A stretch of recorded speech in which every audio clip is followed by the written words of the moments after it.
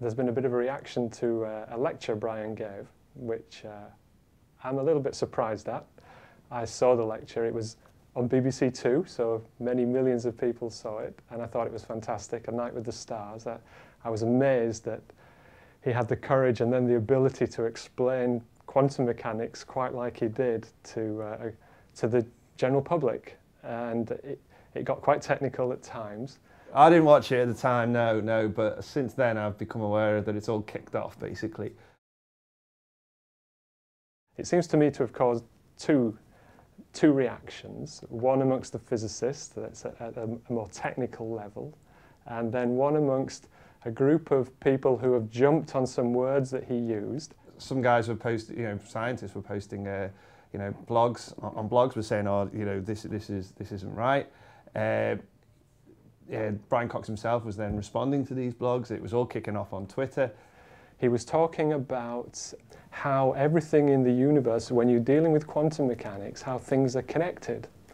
And in particular, he was talking about electrons and the energy associated with electrons. And there's been this sort of to and fro, and some of it quite nasty, on Twitter, on blogs, discussing the rights and wrongs of what Brian said. He had this fantastic diamond which he'd managed to get hold of, worth £1 million, I think it was.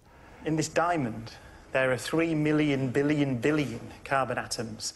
I don't have diamonds to play with, but he had a diamond, and he said, oh, if I rub this diamond and I move the energy levels of the electrons within that diamond, and he said that because of Pauli's exclusion principle, that would cause the electrons far away, everywhere in the universe, to move a little bit as well.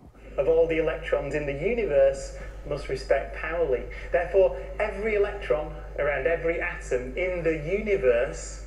And he went on to say that because of what's known as the Pauli Exclusion Principle, which says that no two electrons can ever be in the same quantum state, except he didn't use the word quantum state, he used the word energy, and that's where the physicists have come in. Sitting precisely the same energy level.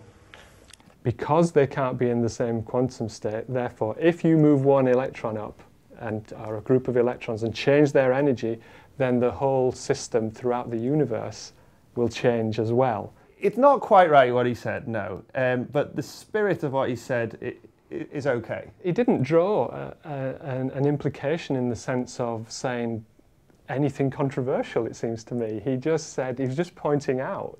It's other people that have drawn the implications of it. They have inferred from it that that means that, for example, one group of people are saying that accounts for the fact that we're all connected in our consciousness is all connected, because when you change energy levels in one group, it immediately affects the energy levels in another group, and that link is real.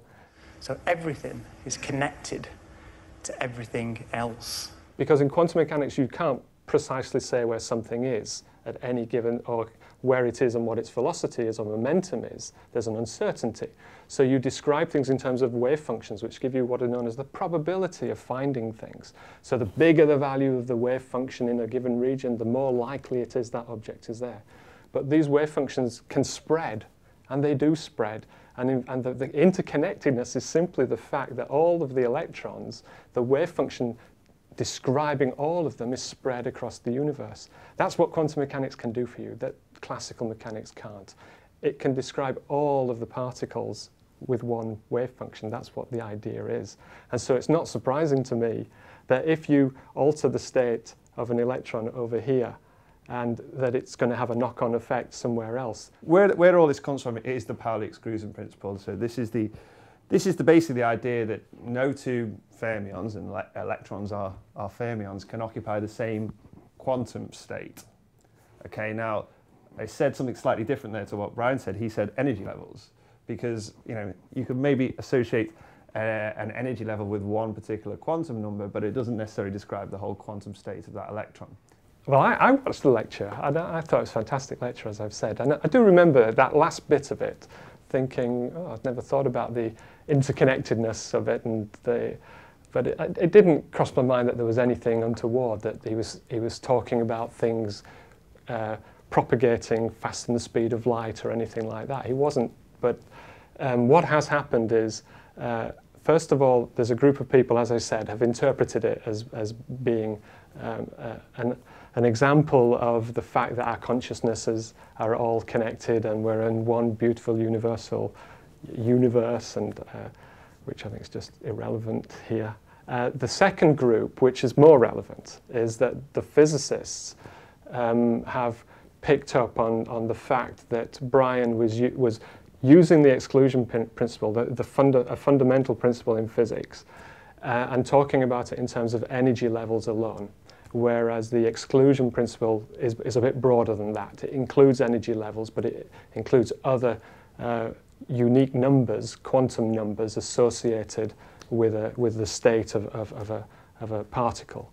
And so there's a technical argument or discussion that's been going on, and that's been going on at a really neat level, I think. Watching Twitter, the discussions that are going on, it's a high quality argument as they're talking about the various physical aspects. This isn't simple stuff, but it caused the other side of it, this thing about the consciousness, etc.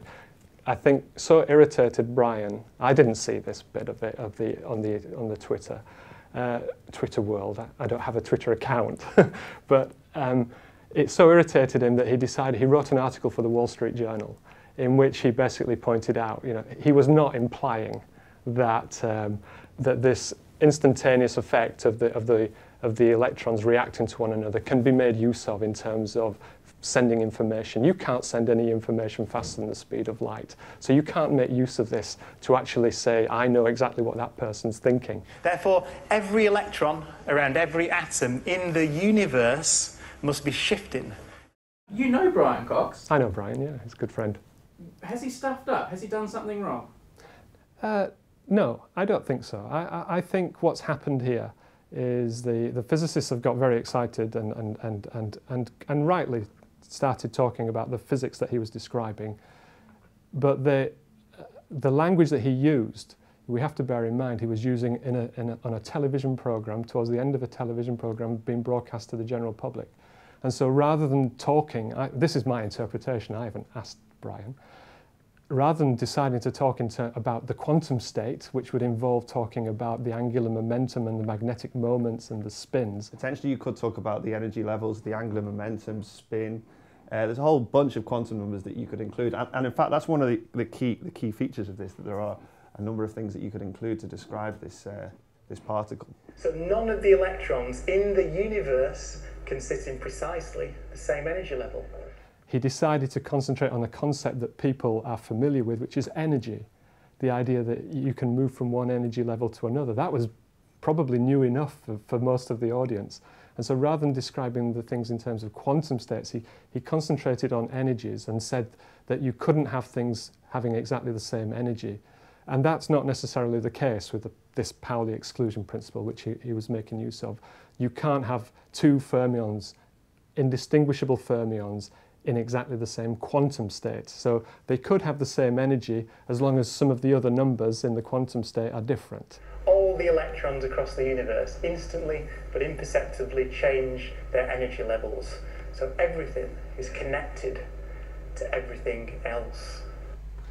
I mean, there is some interconnectedness, but this oversimplifies it, and I think that's what's got people's backs up. Like I said, so he's talking about energy levels there.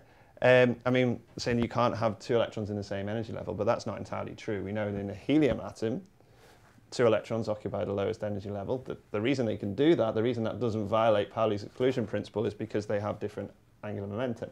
He was picked up on that, and that then led into a more general discussion about the implications of all of this, of the fact that it is the case in quantum mechanics. When something changes, maybe the energy of a system changes, or you in this case rubbing the carbon, and you change what's known as the Hamiltonian, which effectively is the energy of this system, and that changing in the Hamiltonian affects all the other particles because of this property which I mentioned, that in quantum mechanics the wave function that describes all of the particles. So changing some over in one region will affect others in another region.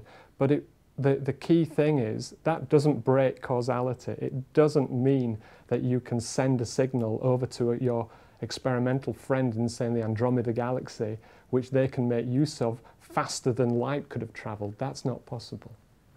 Guilty of some oversimplification, I think.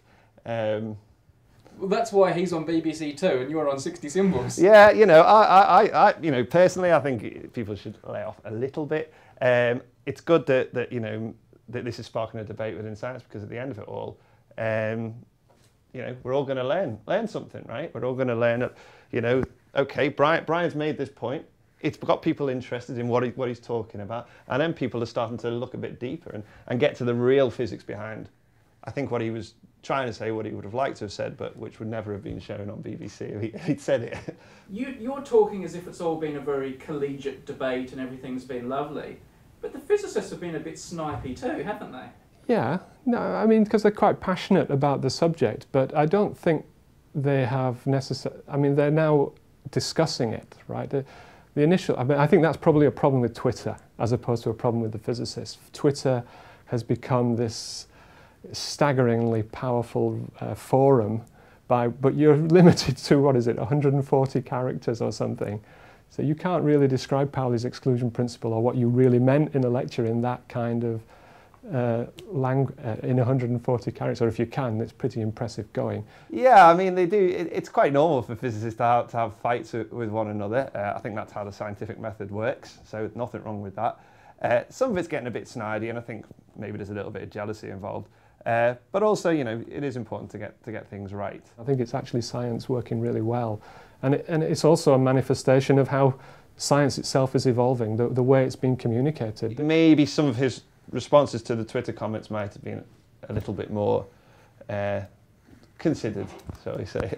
They've now actually effectively gone underground again, in the sense of probably gone back to original email, using emails and talking about it. But the initial discussion about this point was done in the open for everyone to see, and it's really interesting.